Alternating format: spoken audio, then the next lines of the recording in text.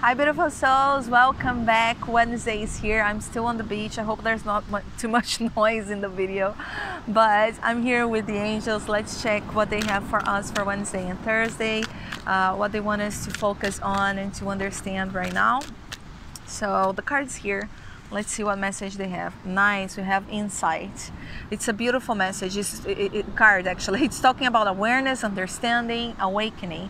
So they wanted to really understand that this is a moment of awakening. This is a moment of growth, of connection with your spirituality. I've been talking a lot about this lately actually, how important it is that you keep your spiritual practice, especially now, because that's where you will find yourself. That's where you will find your truth.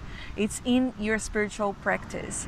So make sure you are really connected with yourself. You are receiving all of these insights and accepting them and embracing them. This is a moment of deep connection with your higher self, with the universe, in order for you to expand, in order for your consciousness to expand, in order for yourself to grow in your life, in every area of your life, with awareness, with understanding. So make sure you connect with yourself more, with your spirituality, with your practices. Meditate a lot throughout this week and open your third eye and trust the universe, because then you will get to where you want. That's the way, always. Okay, so take good care of yourself. I'll talk to you on Friday. Have a wonderful day and namaste.